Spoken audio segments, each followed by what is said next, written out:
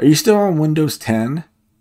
Security updates ended on October 14th, and you do not want to enroll in the Microsoft Security Updates program, the ESU program. It's $61 for the first year, and it doubles after the first year for the maximum of 3 years. And it's for each device, $61 for each device. Why not just upgrade to Windows 11 25H2? It's free, and I'm going to show you how to do that coming up. Before we get started, you'll need to have a Windows 11 25H2 ISO. If you do not have the ISO, I'll have the download link in the description. So if you have the ISO, let's get started. So you're going to right click the ISO and you're going to mount it. Okay.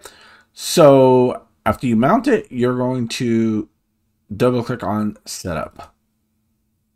You're going to click yes.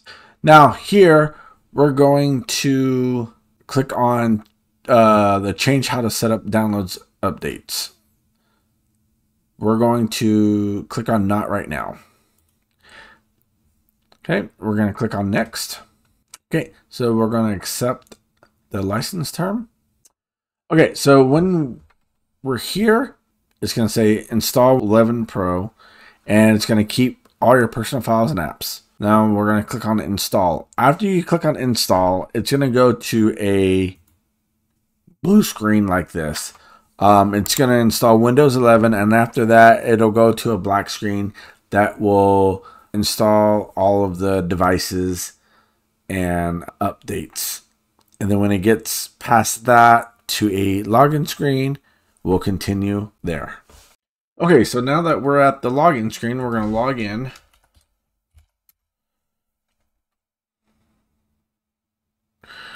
There we have it, Windows 11. So to check the Windows 11 feature you're on, or version, should be 25H2. We just upgraded from Windows 10 22H2 to Windows 11 Pro 25H2.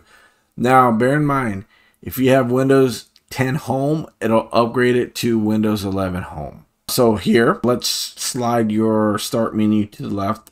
To do that, you go to right-click the taskbar, go to taskbar settings, and then go to taskbar behavior, and then we're going to taskbar alignment. We're going to go left. Now it looks like a Windows operating system taskbar. All right, so one more thing is if we open File Explorer, you go to this PC, C drive, you're going to have a windows.old folder. Basically, if you want to revert back to Windows 10, you can. By going into the settings of Windows 11, there's an option where you can revert back to Windows 10. Now, if you delete this folder through the disk cleanup, then you will not be able to go back to Windows 10. Okay, so that is all for this episode. For more Windows 11 content, tips, tricks, and everything dealing with the Windows operating system, subscribe and turn your bell notification on. And I'll see you guys in the next episode. Peace.